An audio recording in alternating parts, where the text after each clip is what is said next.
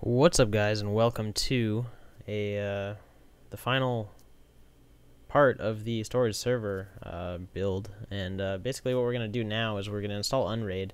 So you're going to want a decent brand USB drive. I've got a Lexar 8GB drive here, and then we're just going to format it, make sure there's nothing important on it.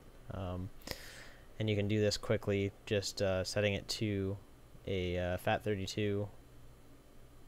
And you also have to make the label actually Unraid in all caps. Then we're going to head over to the Unraid website, download the latest version of Unraid, and then once that's downloaded, you're going to open it up, and then just copy all the files into your freshly formatted USB drive. And then once that's done, all you have to do to make this a bootable drive is run the batch file that's included with the files that you've just downloaded. And then once that's done, your USB drive is ready to go, and we can move on to the next part, which is just plugging the drive in and doing the configuration. Okay, so now we have our our fans are done. We have our USB drive with Unraid. Oops. And that is attached to the back in a USB slot. I'm going to probably use an extension cable and move it inside the case so no one can unplug it, because that is our OS. Also, we want network plugged in, which I've got. Turn the thing on. It's nice and quiet now thanks to Noctua fans. I've got a single drive in right now, right there. And once you boot it up, it'll boot from USB, and it'll go through a initialization thing. And then since you have the network hooked up, which you need to have, DHCP will give you an address. And now we go back over to the workstation, and we're going to configure it from there. Okay, so now we do have everything up and running. We're going to open up a browser window here. 192.168.2.12 is what we got from DHCP. And now that we have this set up, we're going to get our trial key. What we want to do is add our email address in here. So when you get your email, which I just checked, you get a URL, and what you do is you paste it in here and hit install key. It'll download it, tell you it's installed, and we're done. So now we have Unraid server OS running, and we have our 30-day trial.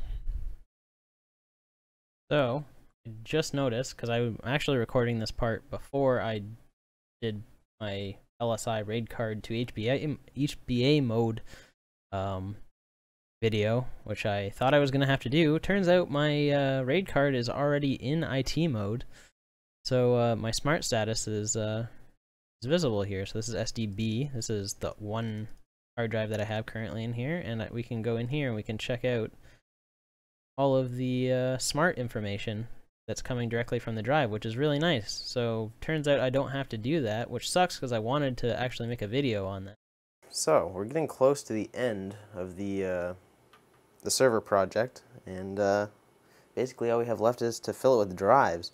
So I actually recently went to PAX East in Boston, and in a Newegg competition I actually won two of these Seagate FireCuda drives. And yeah, so we're going to use these. I needed two drives. Wasn't expecting to pick them up in Boston at PAX, so we have these. I searched everywhere for these freaking screws, because these 2.5-inch drives use a smaller set of screws, and I never used them in a case because SSDs always have clips and stuff to hold them in. So yeah, these, I went digging to find those. And then we've got this one to throw in this sled. And then we've also got the other drive that's already in there. So we're going to start with 3 drives, because I do have to transfer all of my data that's on my other NAS right now to this before I can put the drives in, because those drives need to be reformatted for the Unraid format. So let's put this in, and then we'll go throw them in the in the server. Okay, so those are in. And those are going to go in my first 2 hard drive spots in my NAS, and then we've got 1 terabyte to throw in there, and then once I transfer all my files, I've got 3 more drives to throw in there. So we're going to have a total of 6 right off the bat in the Unraid server. So yeah, let's move over there and put these in, and then we'll move to the actual configuration on the desktop. What we got is our SSHD, Seagate FireCuda. It's going to go in our slot 0, and that will be our parity disk. And that way, we'll be able to find it relatively easily if I need to replace it. Disk number 2 is going to be the second SSHD.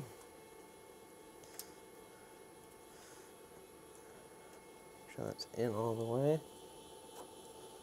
There we go, that's seated, and then we've got just a regular 1 terabyte hard drive. That's going to go in slot 3. Oops, did I get that in right?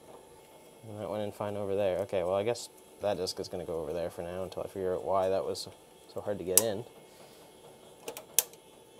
And there we go. We've got our first 3 disks in. I've got 3 more coming out of this. And then, yeah, let's move on over to the setup on the PC, setting up Unraid. Well, now we have our drives in. I did switch it up a bit. The Seagate drives that I originally put in that I won, they aren't working with Unraid. For some reason, I'm getting I/O errors on both of them, and I know they're not bad drives because I put them in my Windows server, and they work absolutely fine. They pass smart and write data and whatnot. And I've also found a thread online on Unraid's forums that also report the same thing with Seagate SSHDs. So if you guys have any idea what that's about, let me know in the comments. That would be great. But for now, I've got 4 1 terabyte drives in. This is a 1 terabyte SATA drive, and these 3 are 1 terabyte SAS drives. They're all Seagate. These ones are Constellation ES drives, and this one is might be a Barracuda drive. I'm not 100% sure. So this is basically how it looks once you get the thing up and running and set up. So if we head over to the dashboard, you'll see all of the drives here that before you start, they'll be under unassigned, and if they have any issues, this thumbs up will change to a triangle or an X, or this will let you know. You got your temperatures. I'm gonna close my window. And then also you have your parity status, which I did mine yesterday just to get it done, because it does take a couple hours to write a terabyte of data. We've got our system specs down here. So basically when you start, you have your drives plugged in, you come over to the main page and you assign them to where you want them to go. So mine, I have this is slot 4 in my chassis. This is my parity drive.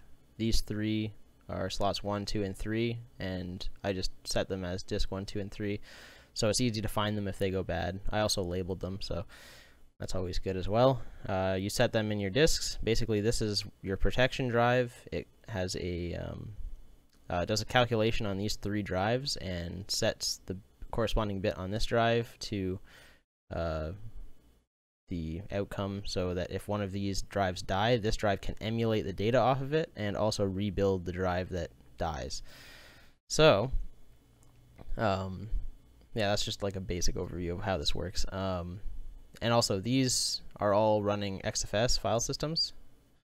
I don't remember where to go find where to get to that, but anyways, this is what I have set up right now. I'm gonna add 2 more 1 terabyte drives. One thing to note, the parity drive has to be the largest drive or equal to.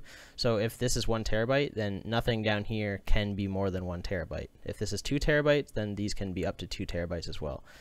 But if you wanted to add 2 terabytes to this, you couldn't until you added also a 2 terabyte drive as your parity. And then you also have the option for 2 parity drives. You can have it so 2 drives can fail. I'm just going with the one.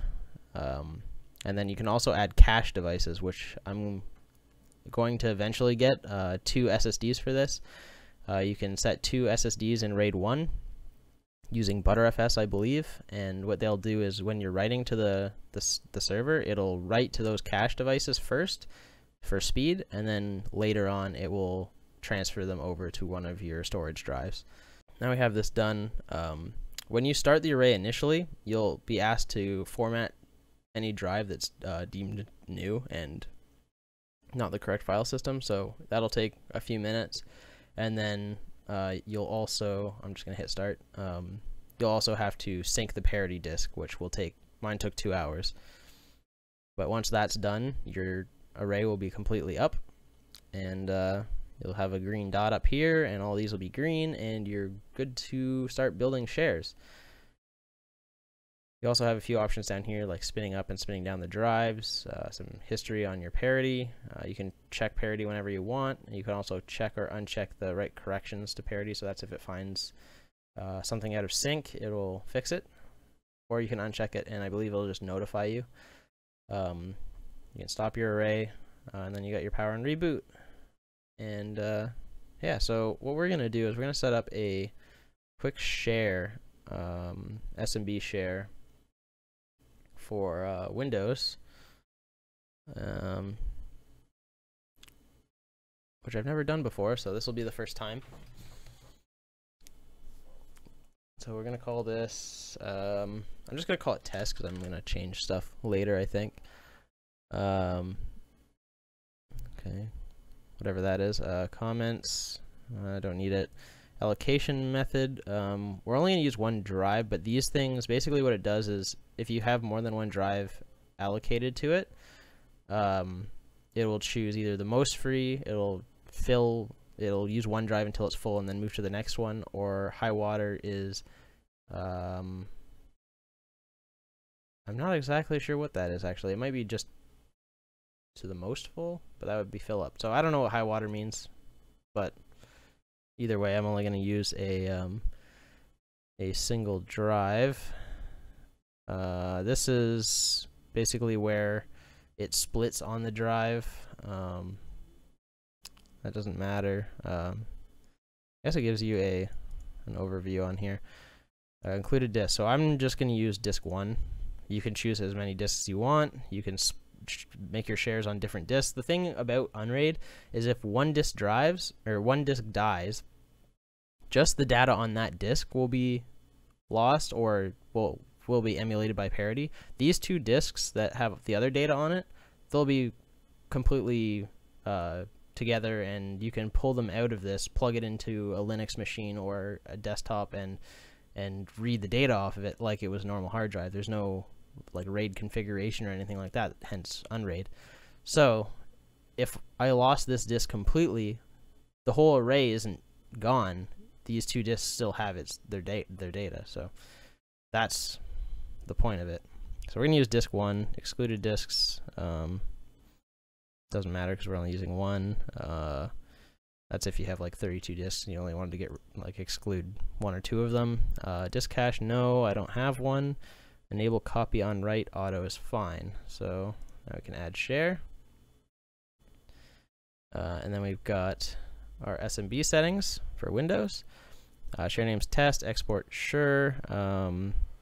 OS X don't have that. Security, we want private. Actually, let's just do it public for now, just to test. And then what we can do now is we can open up this. We can find our device on the network, hopefully. Okay, there's Unraid NAS. That is our box up here. Go into that. Hopefully everything's here, and then we've got test. So there's our share drive. So what we can do, we can map this as a network drive, and we can assign a letter to it. Just gonna give it K for now, because why not? I don't need to reconnect, so I'm not going to use this one, and finish. That's it. There we go. We've got our test thing here. We can create, hopefully, if my read and write is good, test.txt. write stuff in it. It's over here. Save it. Works fine. And then we can go over here to our shares. There's test, and we can actually browse the file structure. And there's our test.txt, and that's what's in it. So that's how you set up a share. I'm going to set up my own setup for like video files and backups and whatnot. This is basically, see, since I use only one drive and I use the first one, this is how much data I have available to put in this folder. If I use all three, I'd have 3 terabytes. There's also a lot of stuff you can add to this, like plugins. I have a temperature monitoring plugin that shows up down here for the CPU and CPU fan RPM. This adds some enhancements to the GUI. You know, there's a ton of plugins. I haven't gone through a lot. Another cool thing about this, which I like, is once I upgrade the actual hardware inside of the server, right now it's not powerful at all, but once I get some more powerful hardware in there and put the Sanase fans back in so it stays cool and it's not in my bedroom anymore, so I don't care about the noise, you can run Docker containers off of this, which is pretty cool, and you can also run virtual machines, pretty much anything you want off of this as well. I believe it's just using KVM, or yeah, I think, yeah, it should just be using KVM. And you can, they already have preset configurations for all of these. You can also build your own, which is nice. You got some stats going on here. Yeah, and right now I have my trial for 12 days remaining. You can extend your trial. I just did that because it's been already a month since I made the other video. But you also can, well, once that's up, you got to pay for it. It's not free, but they have reasonable prices. It's not a subscription base. It's just a one-time software purchase. So yeah, I'm probably gonna go with the Pro just so I can expand all the way up to my 12. I think let's actually take a look. Let's go to Unraid.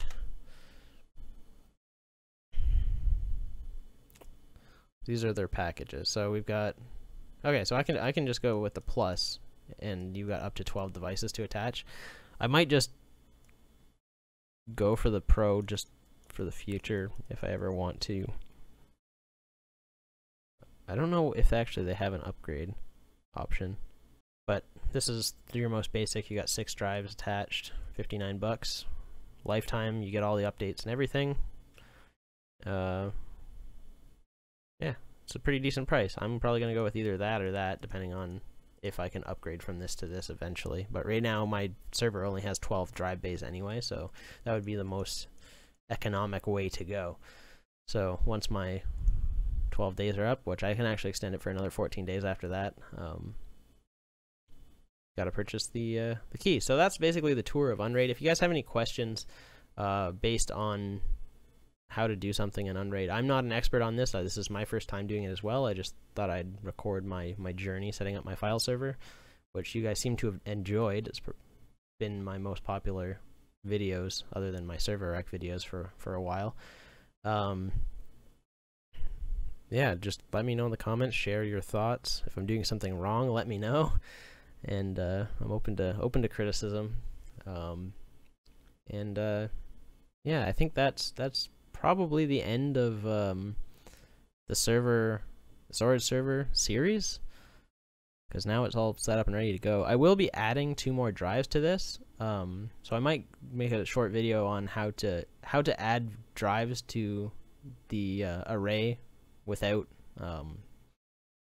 losing parity, which is a method to do. So if a drive dies while you're doing this, you won't lose any data.